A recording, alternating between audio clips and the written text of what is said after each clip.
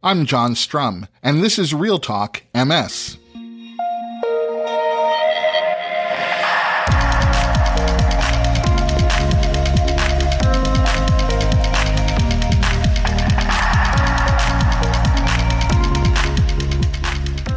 It's December 7th, and we have a lot to talk about. When it comes to managing MS and improving your quality of life, I think it's important to remember that managing MS doesn't only mean getting on a disease-modifying therapy. I think of DMTs as the foundation of your MS management plan, and I always try to remind people that the real value of being on a disease-modifying therapy is not about managing your MS symptoms. It's about delaying progression, or as I prefer to see it, it's about extending your quality of life, preventing those symptoms from multiplying or getting worse. So just like so many MS symptoms are invisible, the real benefit of being on an effective DMT is equally invisible, but still incredibly important. But your MS management plan should include more because evidence shows that there are other things that you can do. Things that don't require a pill, injection, or transfusion, but are still going to improve your overall well-being. Things like quitting smoking, getting exercise, making smart food choices. These are all things that will improve your physical health as well as your quality of life. And when we're talking about improving your quality of life, I hope, when necessary, that you'll add one more thing to the list, and that's assistive technology. These are tech-based tools that can offset physical disabilities and allow you to stay more fully and independently engaged in your life. Examples of assistive technology can be as simple as having your Amazon Alexa device turn out the lights or change the channel on your TV. And they can be as complex as using robotic assistants to transfer from your bed to your wheelchair.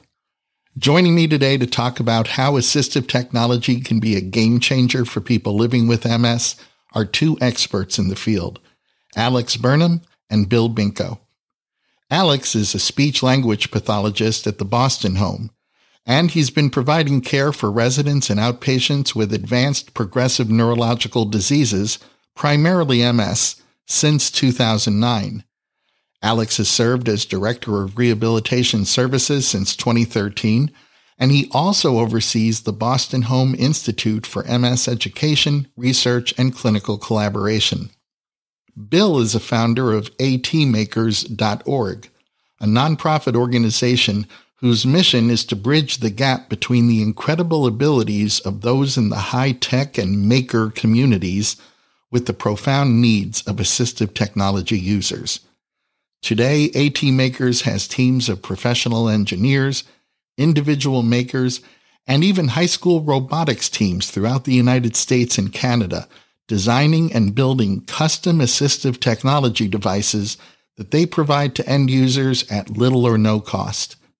This is amazing work that produces remarkable outcomes for people. But before we get to my conversation with Alex Burnham and Bill Binko, there are a few other things that you should know about. It seems as though, like it or not, the holiday season is bringing with it a new COVID variant. And while experts are still learning about this variant, it appears to be extremely easy to transmit. That means that being fully vaccinated, including receiving a booster, is more important today than it was even a week ago. If you're currently on a disease-modifying therapy, there's detailed information in the guidance that you'll find on the National MS Society's website about any considerations you might have to make when it comes to timing your DMT with your vaccination or your vaccination booster. And you'll find a link to that guidance in today's show notes. Now, to those of you thinking, thanks, John, but we got the message, I guess I want you to understand that the reason I continue talking about this is because not everyone has gotten the message. People living with MS aren't different from other people who are basing their decision about being vaccinated on bad information, no information, or confusing information. And that point was really driven home to me when I reviewed the results of a nationwide survey of people living with autoimmune diseases, including MS, that was published by the Alliance for Patient Access. The survey results underscore the fact that many people living with autoimmune diseases are still confused about where to turn for reliable information and what to do about protecting themselves. And as long as that confusion exists, I think it's necessary and important to keep reminding folks who might be listening to this podcast that the COVID-19 vaccines that have been approved for use in the United States have been proven by scientific evidence to be safe for people living with MS. And the place to turn for reliable, evidence-based guidance on the COVID-19 vaccines for people living with MS is the National MS Society. So I'll apologize for seemingly repeating myself.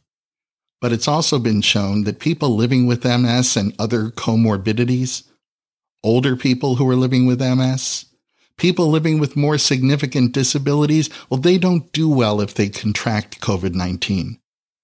But after more than 750,000 Americans have lost their lives to this virus, I'd hate to see even one more family lose someone because they still didn't know what to do, how to make a decision that was in their own best interest.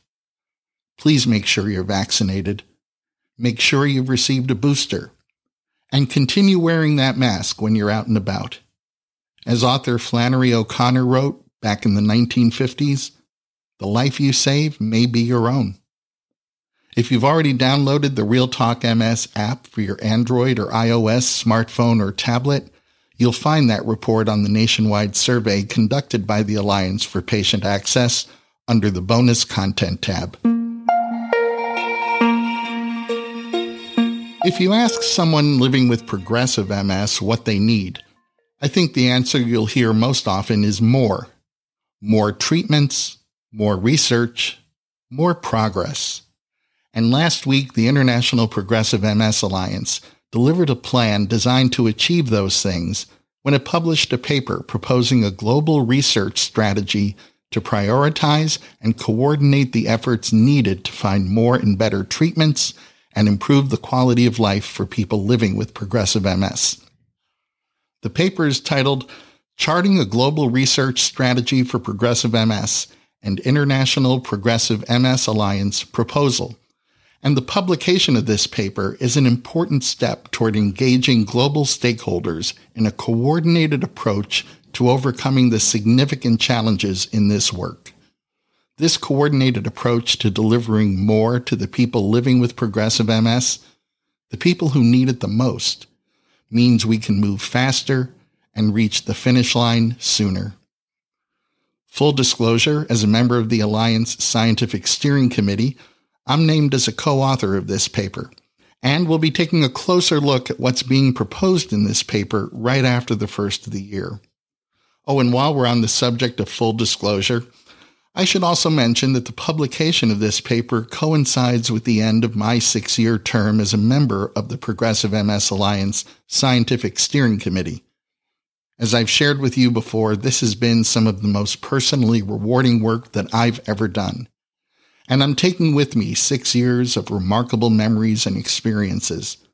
And while those memories and experiences may be in the past, I'm also taking with me the relationships, the friendships forged with so many remarkable men and women that I've met along the way. As some of you already know, the idea for doing this podcast came about because of my work on the Scientific Steering Committee. And here we are, 223 episodes later, and there's still lots more to talk about. And that means that although I'm no longer a member of the Alliance Scientific Steering Committee, you'll still be hearing about the cutting-edge research that the Alliance is funding and the breakthroughs that I'm confident will be achieved as the Alliance continues its work. But it's been an amazing experience for me, and I couldn't even begin to process that experience without first sharing it with you. As I mentioned a minute ago, we'll be circling back to the paper that the Progressive MS Alliance just published, and we'll be talking about it with a special guest right after the first of the year. But if you'd like to get a head start and review that paper, you'll find that link in today's show notes.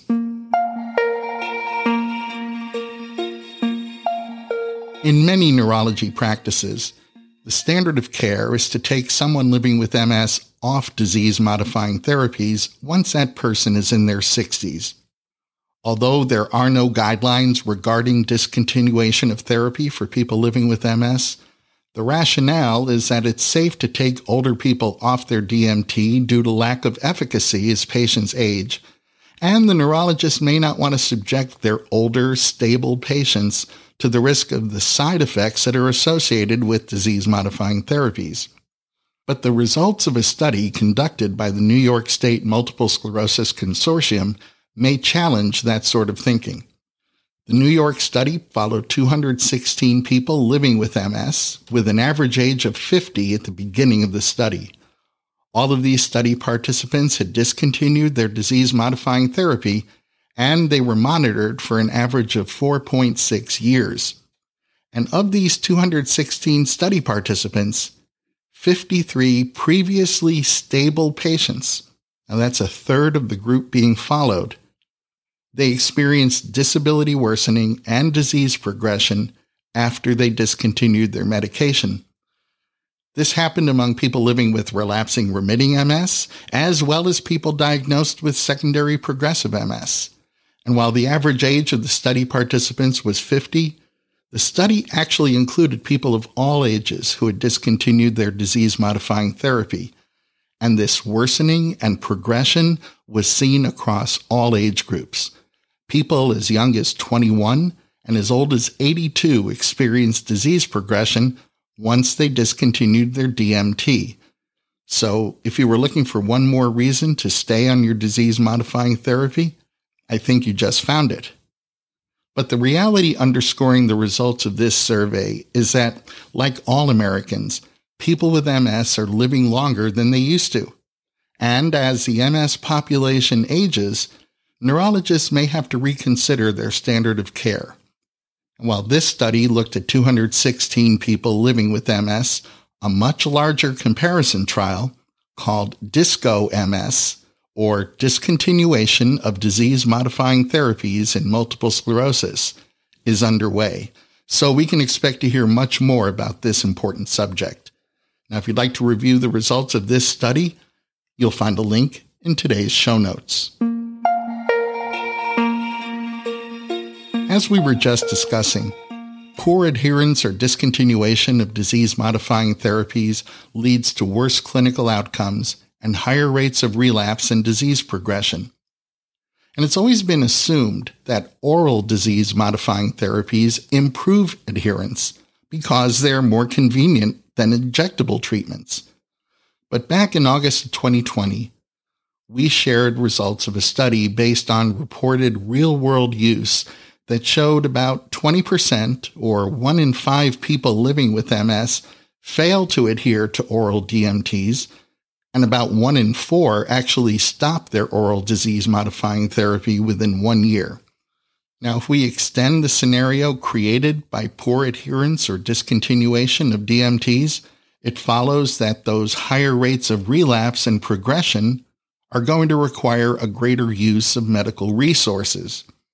In other words, deciding to discontinue disease-modifying therapy ultimately becomes a very expensive, resource-depleting decision. So there's a real need to better understand how patterns of adherence impact a person's MS disease course and eventually their care. That's why the Agency of Healthcare Research and Quality has awarded a $100,000 grant to Dr. Rajender Apparasu, a professor of pharmaceutical health outcomes at Houston's College of Pharmacy, to study adherence to 3 oral MS disease-modifying therapies, Gilenya, Aubagio, and Tecfidera. Now, Dr. Apparasu believes that the current methods used to measure treatment adherence fall short because they don't account for changes in adherence over time. To overcome that deficiency, he plans to use a specific method of statistical analysis called group-based trajectory modeling to track changes in adherence based upon someone's prescription filling pattern over time, and then show the relationship between that pattern and the status of their MS to determine whether they've experienced a relapse that required a visit to their doctor, or hospitalization, or a corticosteroid prescription. We'll circle back to this study once Dr. Aparasu publishes the results. And if you'd like to review the real-world adherence study results that we reported in August of 2020, you'll find that link in today's show notes. It was initially thought that cognitive dysfunction only affected people diagnosed with progressive forms of MS. But recent evidence shows that changes in cognition occur in people living with MS across all the stages of the disease, even its onset. Now, a lack of vitamin D has been associated with a higher risk of MS and a higher level of disease activity, and low levels of vitamin D have been associated with cognitive impairment in other neurodegenerative diseases, including Parkinson's and Alzheimer's disease. One of the first cognitive problems often seen in MS is a slowing in information processing speed, or the time needed to understand and respond to information. And there really haven't been studies that looked at the relationship between vitamin D and information processing speed in the early stages of MS. That is, until now. Researchers in Italy examined whether there was any correlation between vitamin D levels and information processing speed among 81 people who had been newly diagnosed with MS. These 81 study participants had their vitamin D levels measured at the time of their diagnosis, and their information processing speed was assessed as well. Low levels of vitamin D were measured in all but 10 of the 81 study participants. And those study participants with low vitamin D levels scored significantly lower on the information processing speed assessment. Compared with people who had vitamin D levels within the normal range, those people with low levels of vitamin D also had worse disease severity at the time of their diagnosis and again at a 1-year follow-up.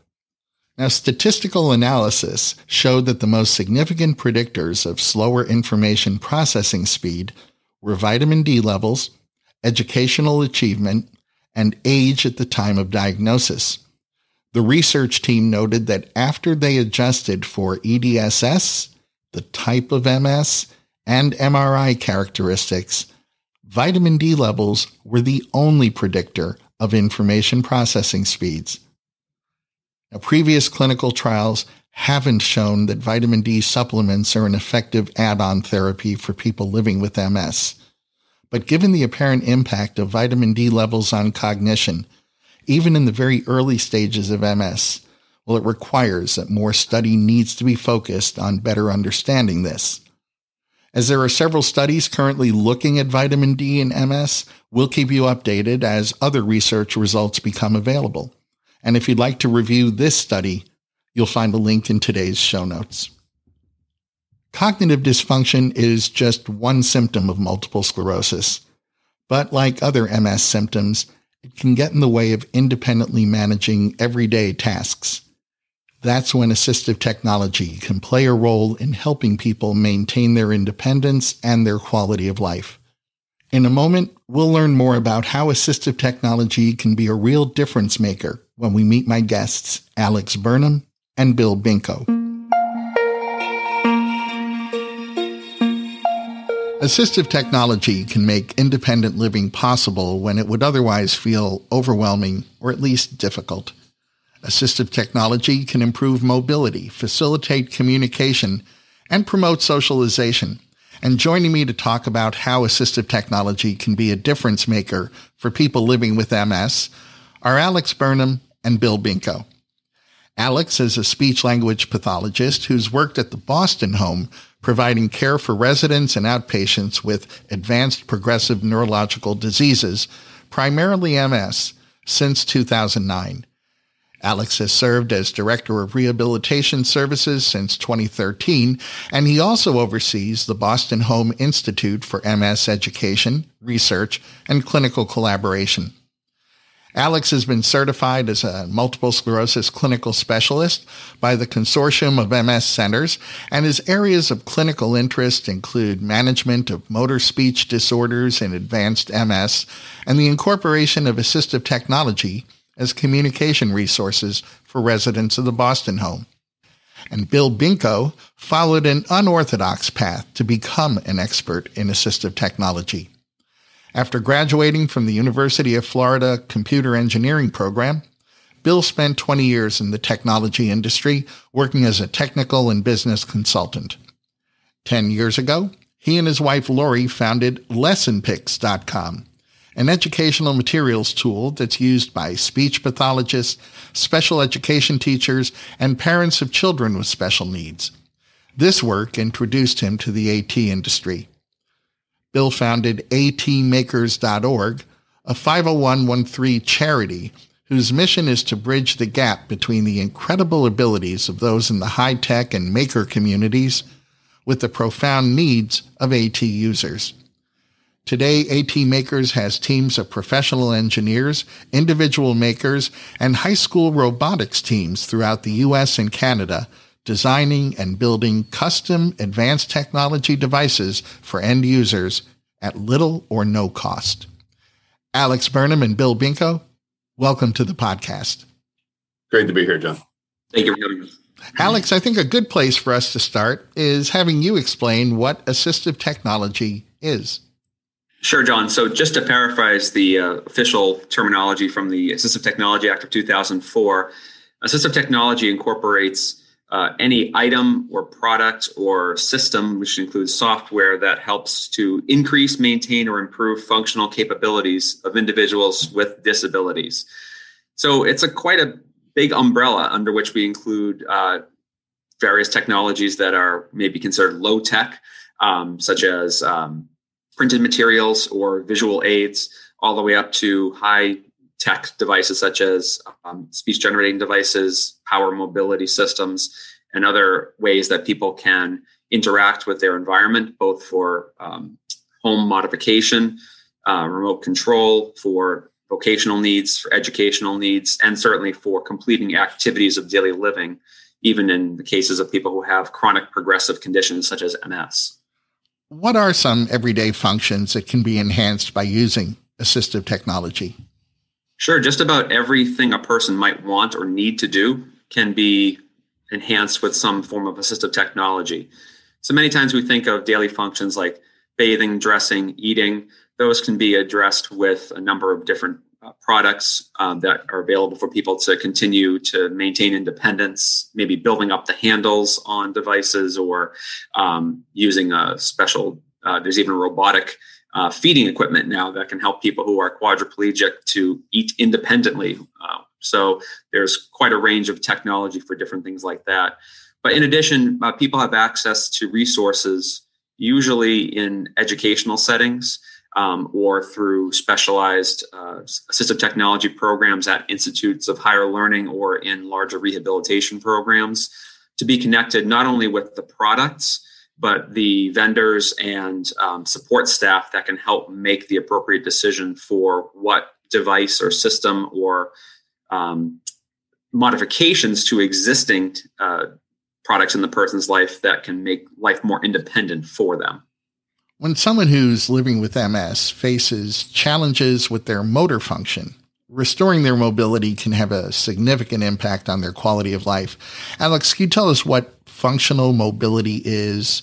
What are some common MS symptoms that affect functional mobility? And then maybe share what some of the mobility devices that are available to offset some of those challenges. Yeah, definitely with mobility, people think of it as being up on 2 feet, but functional mobility is just how efficiently can somebody transport themselves. So, for example, if people are having difficulty with balance, with motor control in the legs, maybe they're having sensory symptoms that are causing them to feel like they're having burning or loss of sensation in the legs, those can all interfere with a person's ability to walk as they once did. So people may have access to devices like canes, crutches, rolling walkers that can assist with the process of ambulation. However, for some people, as their symptoms progress in any of those areas due to MS, it actually may be more functionally mobile for them to consider using a manual wheelchair, a scooter, or a power wheelchair, because it will give them a lot more mileage that they can cover than they would be able to on their 2 feet, as well as to be able to give them more energy to do other things and not be focusing solely on the task of walking with great effort. Are there devices or modifications that can help compensate for visual impairment? There are a number of systems in place, and we work very closely with people who work with individuals with low vision or with the blind community, because many times they have unbelievable tricks. And again, it can be very high-end, expensive equipment, or it can be very simple modifications. One great example that we used to hear about are people folding their bills in certain patterns so they knew what's a 20, what's a 10, what's a 5 when they were out shopping. So I've learned so much from that community. And for many people with MS, they may have transient symptoms, or they may have very different disorders of vision depending on what's been affected by the disease. So they may be able to use existing visual enhancements that are on devices such as computers, smartphones, and tablets that enlarge text, invert color schemes, perhaps even just let the person zoom in on certain sections of the screen at a time, because people aren't necessarily having the same exact visual disturbances with MS. So they may need to use one or a combination of options to really help them out. But you can also use screen readers that will read the text out loud for you. You can do optical scanners that can take text and convert it to something that is spoken, or enhanced magnification with a pocket magnifier or a tabletop reader. I think you started to answer my next question. I was thinking that, Sorry. No, that's not a bad thing at all. I'm thinking that using a personal computer, tablet, or even a phone to access the internet can help mitigate the feelings of isolation that can accompany MS. But using those tools requires not only reliable vision, but hand-eye coordination, and the ability to simply type the right keys on a keyboard. Well, MS can make all of these simple tasks much more difficult and sometimes impossible. Is there assistive technology that can overcome some of these potential barriers to being connected with the world? Absolutely. And as you mentioned, most of us have access to at least one form of mainstream technology that can be adapted to really make it a great form of AT. Not only for connecting with family and friends, but especially as we've all learned during the recent pandemic, is that being able to connect via telehealth with your specialists has become a lifeline for many people who are living in the community or maybe have limited access to daily caregiver hours. So being able to use something like speech recognition technology to operate a computer or a tablet, being able to build in reminders for when to take medication or when to prepare for an upcoming appointment can be really critical for people to be engaged with their technology and not feel quite as isolated as they might otherwise be due to their situation or their mobility impairments. Someone listening to our conversation may be thinking to themselves, well, this sounds really great, but they don't necessarily know who or where or how to take that next step. Which specialist or which professional would ideally help someone either with an assessment or help them create some sort of an individualized plan to move forward?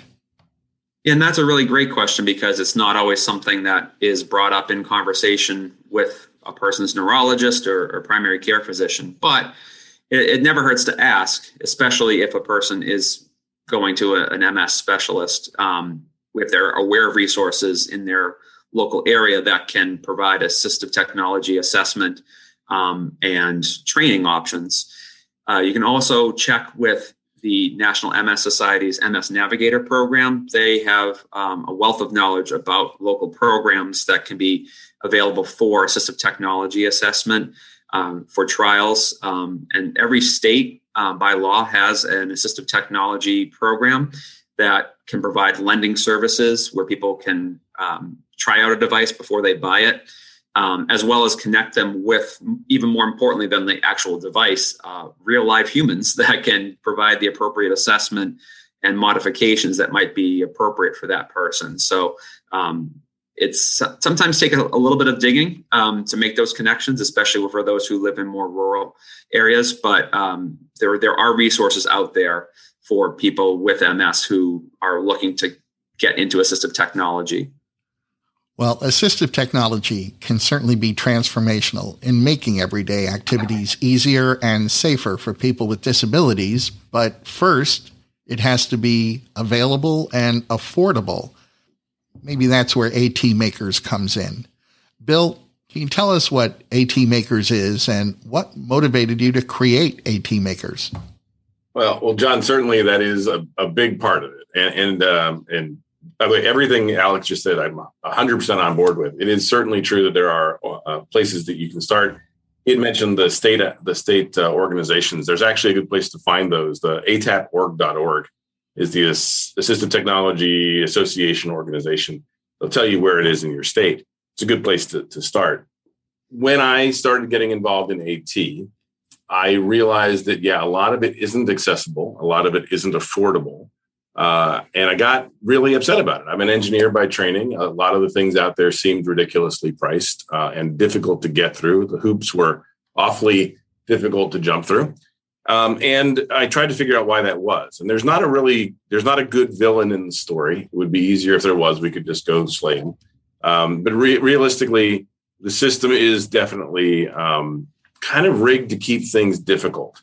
And AT Makers is really formed because, with my background, both as an engineer and as a parent of a child with special needs who'd been the parent in the hospital hundreds of nights, these are not the people who need additional hurdles to jump through. So I founded AT Makers 5 or 6 years ago. And it is, the goal of it isn't let's make free AT. The goal of this is to bridge the gap between the AT community and the technology community. And we start that with the youngest among them. Right. So we start that with the high school kids. Can you give us an example of one of the projects that AT Makers has tackled? Absolutely. Well, starting with the high school kids, they've done all kinds of projects. They've adapted simple projects like we had an Eagle Scout who went into a home and did nothing that wasn't off the shelf. So he put in a Nest thermostat, he put in Hue bulbs, he installed Alexas in every room. And probably the most important was he put in a garage door opener that was internet connected. And none of that is traditional AT, and I don't think any of it can get funded. I'm not sure, but it would be very difficult to get any of it funded. But that effort gave the person who lived there the ability to turn on their lights, change the temperature, and not give out keys to their caregivers, because they could now open the garage door and let people in without having to give away keys. And that was just a high school kid that did it. We've done all kinds of projects. We have one right now going on where we have a gentleman who can only move 2 fingers who wants to continue sailing. And he's got a rig right now that lets him sail with a motorized setup, but he has progressed to the point where he can no longer use it. And we're working to go ahead and expand what he's got, add to what he's got to be able to adapt it to his next step. We have kids or adults all over the country. So we've got them in California, Indiana, Georgia, Florida, Canada, Vancouver, and Toronto. They're all over the country. And we can find, there are robotics teams everywhere. So we can find you one near you. And they all need outreach programs. We help them hit the extrinsic rewards we get, like the chairman's awards. So they like working with us. And it really has been a good partnership. We've done a ton with them. Well, beyond personal computers, tablets, and phones, there's a lot of research being focused on wearable technologies like fitness bands and smartwatches. Bill, what can you tell us about this new area of research, and how might these wearable devices be helpful to someone living with MS? Well, there's a lot of different types, right? So you've got your Fitbits and your Apple Watches. Some of them can be used to notify when somebody is within a particular range, called geofencing. So if somebody is within a specific area, You could have their lights turn on. So it's just a way of kind of tagging you, as awful as that sounds. It's really handy sometimes. And then one of the big things about the Apple Watch is that it is open, in that if you have an app in the Apple Store for a phone, you can extend that out to the watch. And a lot of times that just gives it something that's available and there. So you can put something on a watch that lets you control your environment without having to reinvent that wheel. Let's shift our gaze from the present to the near-term future of assistive technology. As Wi-Fi becomes ubiquitous and homes may have multiple smart devices connected to the internet, Bill, what sort of assistive technology options will be available for people living with MS? Well, I think the biggest thing that you're going to see, hopefully, let me put a big hopefully in front of this, right? So I'm certain that over the next 10 years, the number of people using assistive technology is going to balloon. And that's because people are surviving a lot of different, not just MS, but tons of different diseases and situations are now survivable when they weren't. So you end up with people who may not have survived muscular dystrophy 10 years ago, but now will. And they're going to now need these tools to be able to access their environment and control their world. So that is growing fast enough that I think you're going to see an integration with the more traditional technology companies accelerate. We're already seeing that. So Google and Microsoft are adding things in, like Microsoft has the Xbox Adaptive Controller and other things in the works. Logitech put out AT tools. So you're going to see more players with more technical skills getting involved in this space, which will be interesting.